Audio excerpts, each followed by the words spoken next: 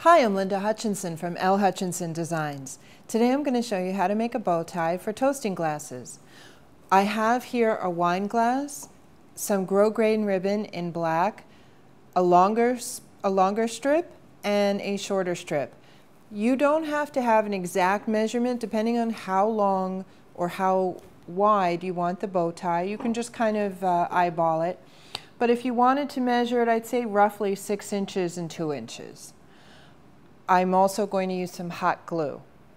So what I'm going to do, now whether or not you're toasting with a wine glass or a champagne flute, this same technique will apply. I'm going to take the ribbon and just turn it in on itself from both sides so that the ends overlap. And where it overlaps, I'm going to apply just a little bit of glue at each layer, like this. You're going to get some strings from the glue.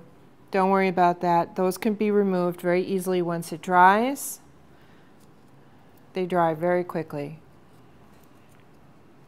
Then I'm going to take the shorter strip and I'm going to wrap it. I'm going to kind of pinch this in the middle to form a little bit of a bow, and I'm going to wrap this around, again, applying a little bead of glue in the back and holding this end in place.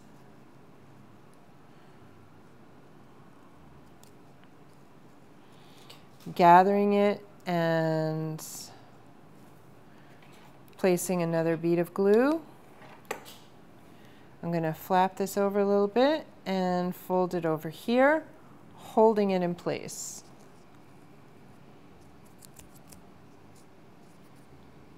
And when you turn it back over, you have a little bow tie.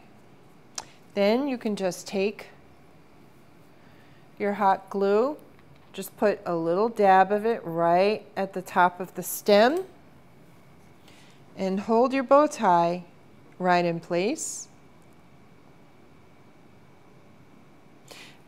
Just takes a moment to dry.